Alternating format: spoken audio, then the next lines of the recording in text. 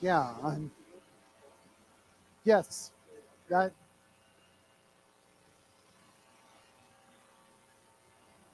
Yes. For some reason, the clicker's not working.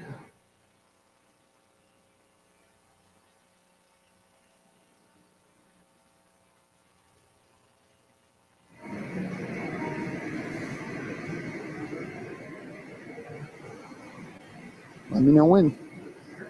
All right. Welcome back, everybody, to VMware Explore 2024, to the community sessions. My name's Tony Foster, and thank you for coming to Empowering Virtual Environments, the vGPU resource scheduling plugin. Well, sort of. I sort of made a mistake. Got a little too far ahead of me on my skis. We're going to talk about all this here as we go through the session. And so, yeah, was originally going to talk to you about doing this as an API, because still really cool. You can still do a lot of cool stuff with a API. Well, I ran into a problem this morning. So we'll try that again. Yeah, we're just going to talk about vGPU scheduling. And reason for that is, had a little bit of a problem with a lot of things. I evidently upset the IT gods. I am Tony Foster. I am the Wonder Nerd. So sometimes you will sit there and go, oh my gosh, that is absolutely amazing. That is wonderful. I can't believe that nerd did it. And sometimes you will go, I can't believe that nerd did it. Why did he do that? Anyway, here's my little bio. I've been virtualized since the 2.0 days. You can find me on X, Wonder_Nerd. You can find me on LinkedIn as Wonder Nerd. If you hadn't guessed, Wonder Nerd sort of a thing, just in case the cape didn't give it away. So let's talk about what went wrong. Original plan was we were going to talk about plugins and how this thing just slides right in and you get to control your virtualization of vGPU resources. Well, I lost my plugin doc because there's a doc that I found that actually makes plugins a whole lot simpler than what you find in the vSphere documentation. You just sit there, you follow along, and you can skip a bunch of the security stuff. Completely unsecure plugin, but you can skip it and you can get good results with it. I managed to lose my bookmark. It's not in my history. It has disappeared from my system. So, backup plan, API. Awesome. We can do the API. Flask broke this morning on me. I had a import that I was setting up. That way I wasn't showing everybody all of my login credentials into my home lab vCenter, because no one wants to share all their credentials with all of their friends at Explorer. There's no telling what might happen. So I was like, shoot, what's going on here? What's going on here?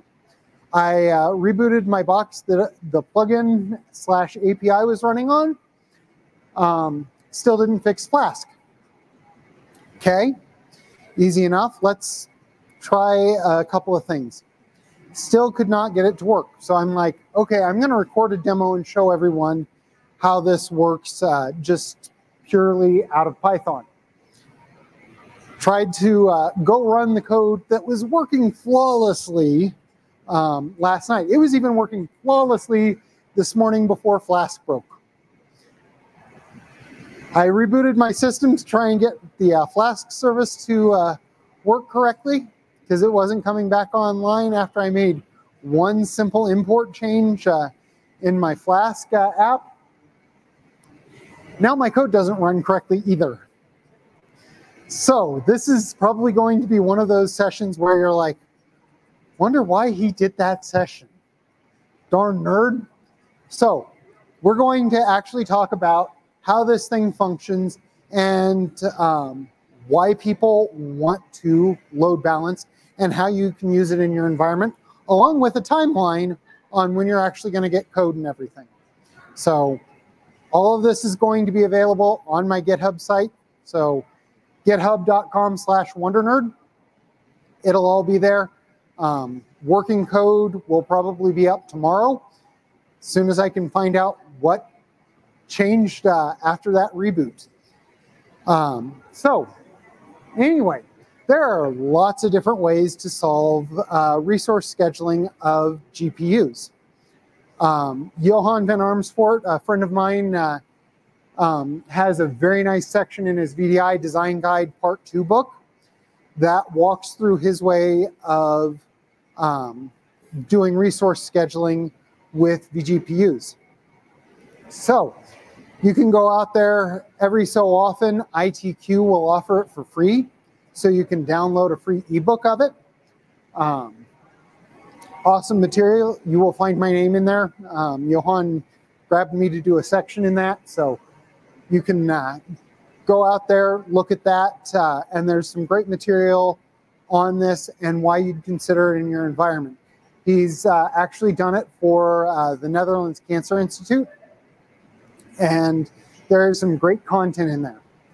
Now, the way I approach it is a little bit different from how Johan approaches it. And if you think about your resource usage, especially with VDI, you'll see that typically with VDI, you have a peak when users come in and log in. All of a sudden, all of those VDI systems that have GPUs assigned to them start getting turned on and consumed. And that lasts throughout daylight hours. And then about 5 or 6 o'clock at night, when people are going home, it starts tapering off. So we have a nice lump in there with a lot of idle times for our GPUs. Now, if we track our idle GPUs and stuff, it's the exact inverse of what we have running inside of our normal environment, or exact inverse of what we have for our utilization. Have lots of idle hosts at the beginning, lots of idle hosts at the end, not a whole lot of idle hosts in the middle. Wouldn't it be great if we can capture those GPU resources and use them for our AI training or ML, DL, or anything else that requires a GPU? And that's the whole idea behind this plugin that I've been working on. In fact, if you're interested, you can go out today and download my PowerShell scripts that do the exact same thing. So those are on my GitHub website. You can see those on GitHub. There's been a lot of changes with the Python code that I did and this API, because now you can actually go in and take advantage of some of the new features that have been built into vSphere 8.0 update 2. So anyway, we're going to take advantage of these underutilized resource periods. That's what the plugin does. It sits there and monitors our usage of one type of machine. As that machine rises and falls, it adjusts our running machines otherwise. So if we have an AI system that is a secondary program, we can turn on the AI machines to use that GPU when our VDI resources are low. So an overview of how this works. It's actually a pretty slick little simple logic loop. It sits there and goes in, basically queries the environment and says, how many GPU resources are free? And then goes in and says, hey, you told me the minimum number of GPU resources you wanted free on this system is 5 slots for your VDI to start up. And you have 10 slots free. So I'm going to fire up 5 systems that can consume those 10 slots, or consume those 5 slots, leaving you 5 slots free. A VDI session or any other vGPU workload comes along and needs to use that, The loop sits there and detects that a new workload is started up on the primary side, and it goes through and suspends your current AI workload, which releases that GPU for availability back into the environment, maintaining that balance of I want 5 free and I want my primary workload to consume GPUs as much as possible. So that is the overview of the logic I apply when doing resource scheduling. So here's the actual idea of it. This is more the Venn diagram. So we have resources. As our VDI stuff expands, our compute resources shrink till it gets to a balanced state. Once we can balance out our workload, it's going to sit there, it's going to stay in a happy state until it becomes unbalanced. Then it's going to start shrinking stuff down and making resources available. So really cool, and I just realized I walked through that entirely backwards.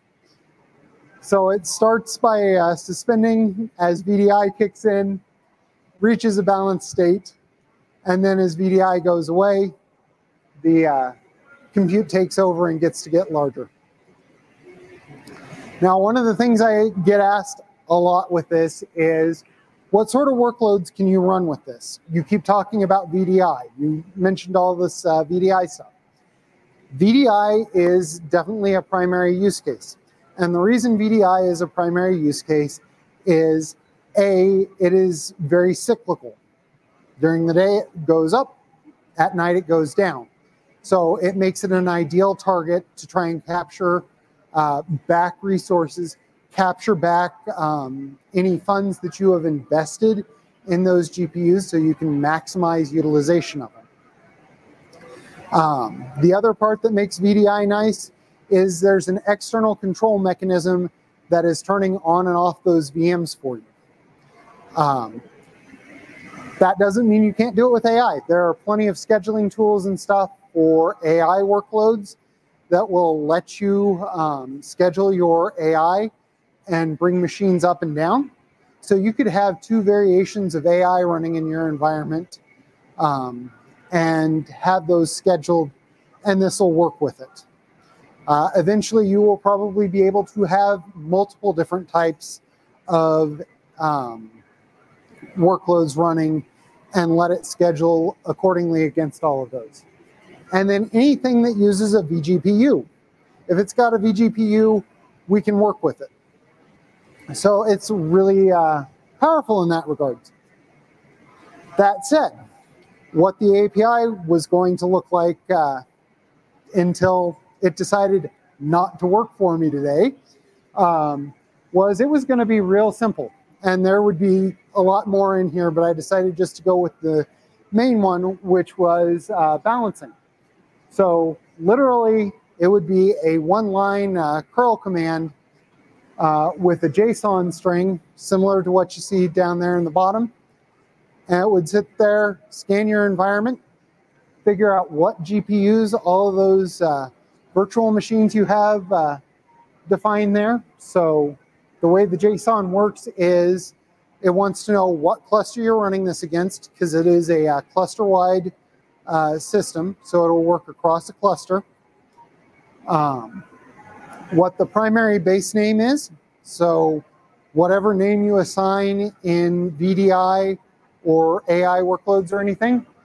So in this case, holding VM, what the base name of the secondary VM is, which is compute in this case.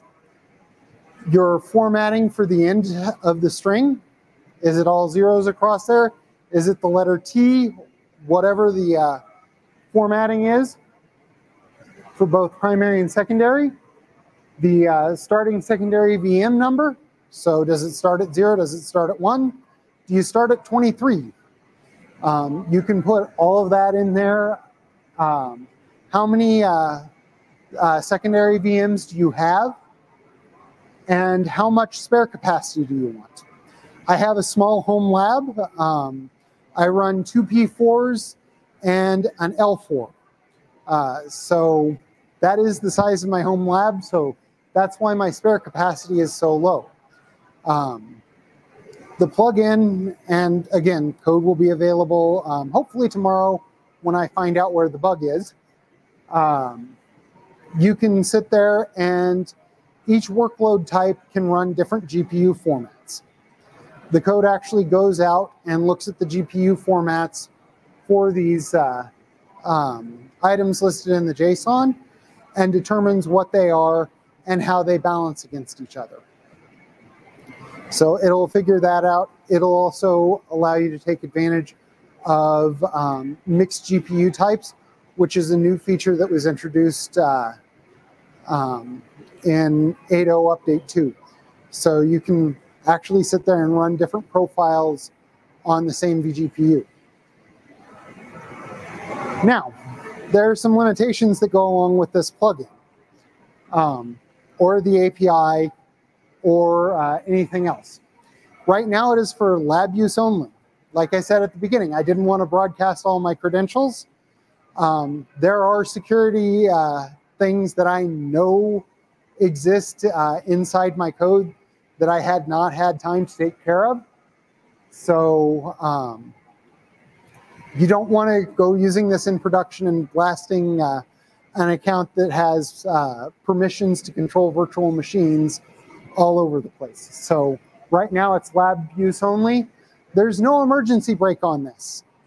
So one of the things people ask for is the ability to stop a balancing operation if they discover that something isn't what they expected. They misset the minimum number or performance isn't where they want it. So there's no emergency brake in this right now. It is not optimized. It's not multi-threaded. So the code is a little bit slow, but it was the best way to do it. And I hadn't gone through and set timers to find all the slow stuff. Error correction and detection is hit or miss in the code. It's actually really good with the strings and the names and everything. So it hits those without a problem. You can do some pretty wonky stuff and it'll correct it, but it won't catch everything. And then there's also an object bug inside of vSphere that I need to report that I discovered yesterday or Saturday, one of the two. And it's under the host.config.graphics info. And basically the GPU, which is what that's reporting on, doesn't update the running virtual machines on it as fast as the rest of the environment. So it'll sit there and go, oh, you only have one virtual machine running on this GPU, when in reality you may have 2 or 3 running on it. So it doesn't quite update as fast. I actually had to put a sleep timer in because the code was executing too quickly. So we're getting to the end here. We have a timeline of when you can actually expect to see all this. I want to have the code samples up so that you can at least play with the Python code and everything tomorrow. Again, this is lab use only, but you'll be able to drop this in a Python environment and power it up and run it against your environment. First or second week of September, depending on how my schedule goes when I get back, I should have the basic API available for everybody to use.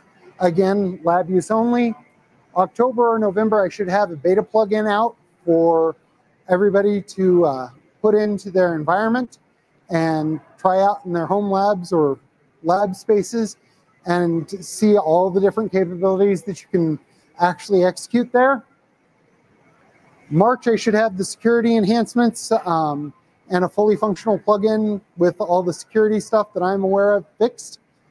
And then in the future, and this is a request I just got earlier today on my code session, you should actually see a container version. I had somebody request a container version. So that's the timeline of when you can see this. It'll all show up on my website, wondernerd.net. or on my GitHub, github.com/wondernerd. With that, thank you so much for attending. Please take your survey, and I want to open it up for questions. My buddies back there in the sound booth actually hooked me up with some tokens. So if you've got questions, I've got tokens and an opportunity for you to get a shirt. So, any questions? Yes, sir.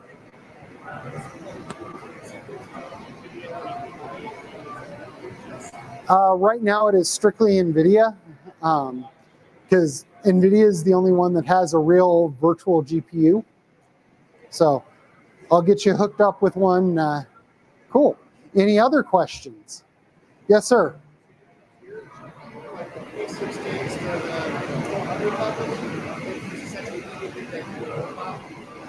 So the question was, what are the limitations of the GPUs? So as long as it's a commercial grade GPU for the data center, it'll work just fine. NVIDIA follows very specific formatting rules. And so, like I said, I've been testing this on a P4 and a L4. They both work perfect. And I'll get you hooked up as well afterwards. Any other questions? Awesome. Well, if not, thank you all so much for coming and listening to why I make mistakes and learn from them.